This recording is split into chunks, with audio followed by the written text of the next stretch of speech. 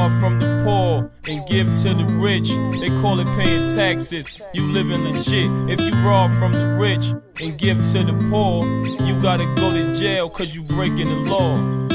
Damn, life is a bitch. Welcome to Law Library, part 6. Take these bars and play them loud in the belly. If I was a billionaire, I'd spend every penny.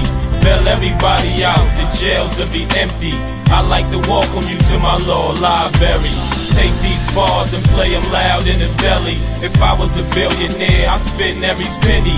Bail everybody out, the jails will be empty. Law library. They say the South got it locked cause the homie brought in $1 million. I say the system got us locked. To all the civilians, this is Law Library. New York in the building. The definition of robbery is forcible stealing. His daughter need a book, so we going on the jokes. They turning off the lights, so we going on the heist.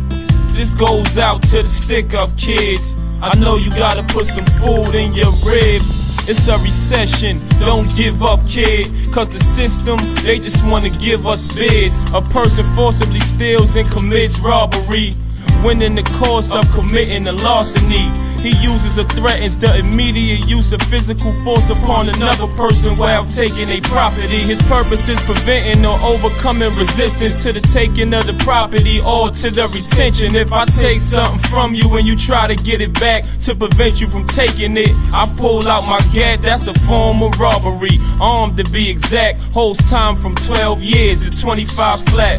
Robbery in the 3rd degree coincides with the definition. It's a Class D felony if aided by another person actually present in the course of the commission of crime. Your co-defendant in immediate flight if he or another participant causes physical injury to any person innocent, displays what appears to be a pistol, revolver, rifle, shotgun, machine gun, llama, or if the property is a motor vehicle as described in the vehicle traffic law. It's believable in any court you can most definitely be accused of robbery in the 2nd degree if armed with a deadly weapon, uses or threatens the immediate use of a dangerous instrument. Lesson in any prosecution under this subdivision, it is an affirmative defense. Pay attention. If the gun you possess is not loaded with a shot readily capable of producing death or other physical injury could be discharged, then you might not get charged with discharge. If the gun is not loaded, that's word to me.